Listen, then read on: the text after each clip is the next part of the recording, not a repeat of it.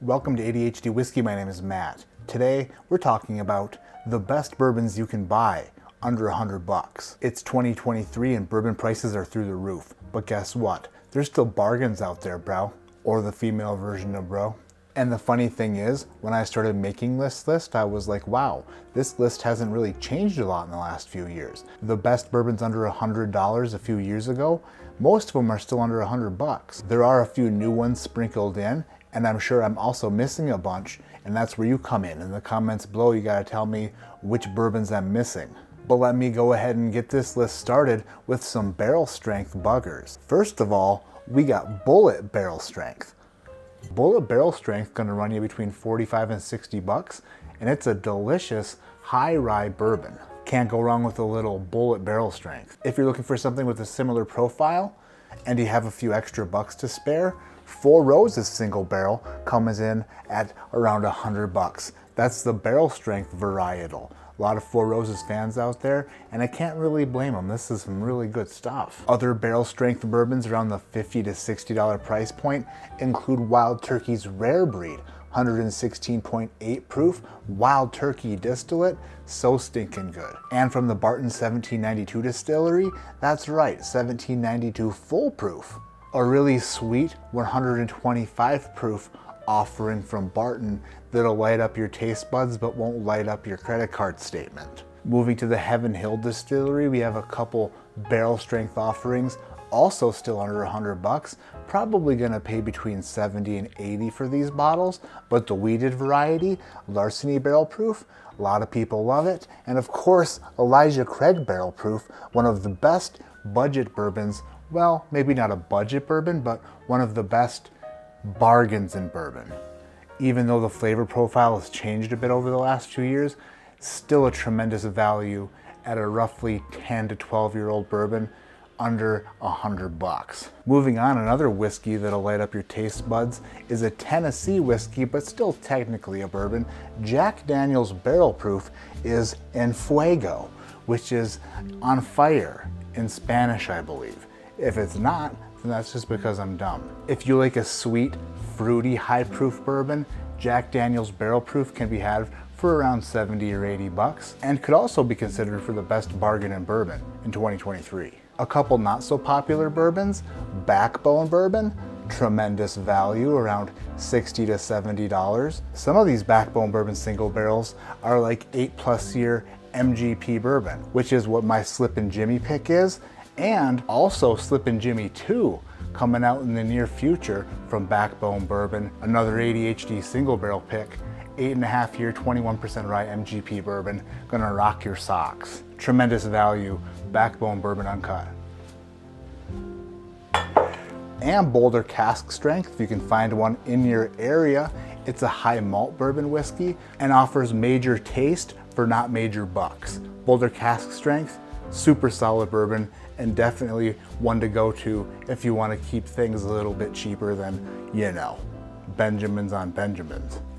Knob Creek single barrel, 120 proof, a tremendous pour, especially if you like a nuttier profile. Near cask strength Knob Creek single barrels will be right up your alley. By the way, another ADHD Knob Creek pick coming very soon. Already picked it, just waiting for it to be bottled. Sticking with Knob Creek, the Knob Creek 12 year can be had for 70 or 80 bucks. It's 12 year 100 proof Jim Beam distillate, and I don't know, is probably one of the best 12-year-old bourbons on the market that you can pick up for under 100 bucks. Just a super solid, delicious pour that you kind of can't go wrong with. Knob Creek 12 is a great pickup if you're looking for a solid taster under 100 bucks.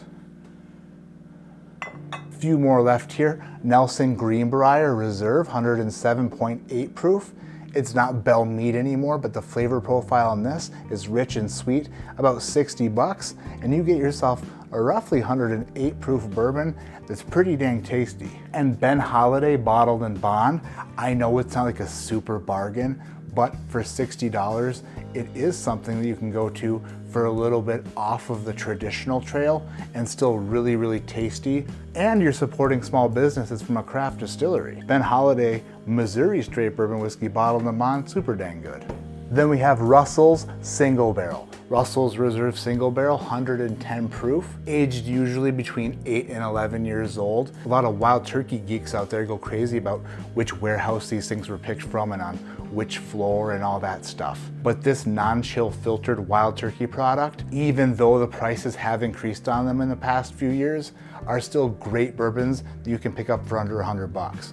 By the way, ADHD Whiskey Russell's Reserve pick coming to Patreon next Friday the 27th.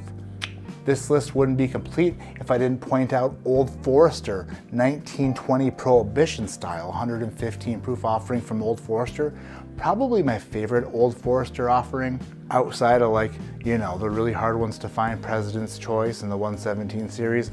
Prohibition Style 1920 for around 60 bucks is a heck of a pickup, especially if you haven't tried it before. In my opinion, this is what Old Forester's all about right here. And then last but certainly not least, probably my favorite bourbon, around $100 right now. Some places you can find it for 99, maybe a tiny bit more, maybe a tiny bit less, hard to say. But I'm absolutely in love with this weeded Lux Row product, Rebel 10-year, 100 proof. It's just a super solid sipper. They're single barrels and they do age actually a bit over 10 years old, some of them 12, 13 years old. If you look at the barrel fill date on them, it'll kind of let you in on the little secret of how old the bugger actually is. Rebel 10-year rounds out my list of best bourbons you can buy in 2023 under 100 bucks. So that's gonna do it for my list. In the comments below, let me know what I missed. What would you have put on this list? What did I put on the list that you don't agree with? Let's spark up a little bit of a conversation, shall we? Thank you so much for watching. Thank you for hitting the thumbs up. Thank you for hitting the subscribe button. And until next time, my name is Matt. This is ADHD Whiskey. And like I always say, keep your head in the clouds, but your mind on cleaning out your dryer vents. Because I just got a stacked washer and dryer installed after they took out the old one that didn't work. And guess what? The dryer doesn't work because it says that my vent is plugged. So that means I'm gonna have to rent an appliance dolly, try to pull the washer and dryer out from its tiny little closet, clear the vent out myself and, you know, put it back in, which is a major pain in the bottom. Should have definitely checked it before the new washer and dryer got put in. But like a lot of things I do or don't do, I just wasn't very smart about it. So be smarter than me and check your vent on your dryer to make sure it's clear. Otherwise, you may not have a dryer working properly, like me. Dang it, son of a bee.